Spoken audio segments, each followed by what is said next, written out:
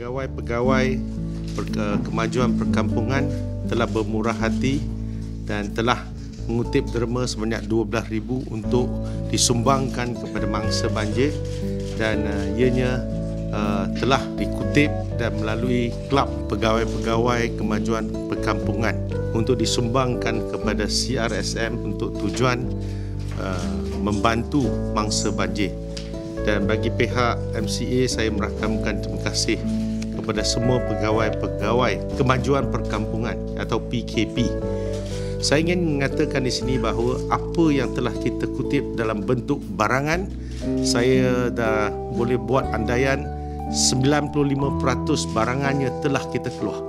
Lebih daripada 1,000 tan dan nilainya tidak kurang daripada 1.8 juta dari segi barangan yang kita keluarkan.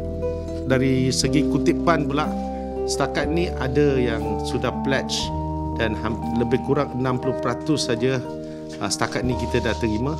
Kita dah menggunakan sebahagian besar kerana berapa yang kita dapat kutip, kita dapat bantu, kita bantu terus.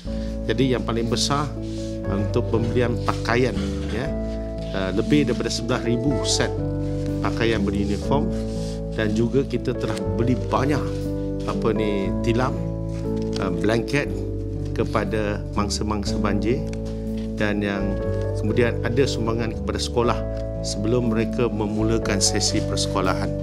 Dan ini adalah agak jumlah yang besar daripada sumbangan tunai yang kita terima, kita terus salurkan kepada semua yang memerlukan ini.